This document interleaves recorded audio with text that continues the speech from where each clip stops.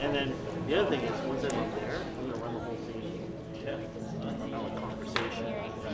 So right now we're in Kev's booth, and it's the last day. We're wrapping today, and it's so crazy because we've been like with each other for 4 months, every day together.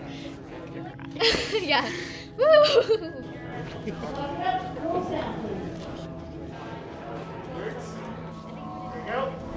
Last day of shooting, I always feel peaceful.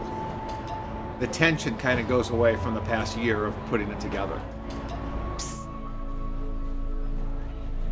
You're Yep, blended.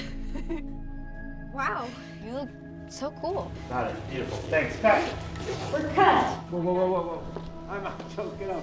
It's a wrap for my #1.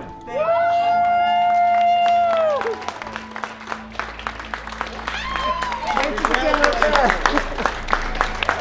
You have brought more to the series than I could imagine. I just love you and so proud of you. Congratulations.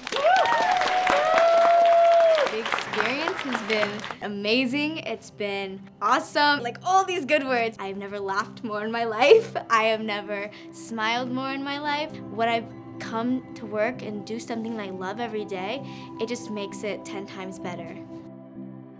I like working with young people and writing young shows because it's life in motion. We're happy, we're sad, we think we're doing X, and then Y intersects with it and it changes it. That it is warm and emotional, and it is scary, and it is funny. And I've always phrased it as, I write shows the way that life should be, not the way it really is. So when kids watch my shows, I get a thrill and a joy that maybe it makes their life a little more magical. And that's really what's driven it the whole time. I just want to figure out what I am. Why? What we are is already perfect. Being who we are, not what you should be, is the life you're meant to live.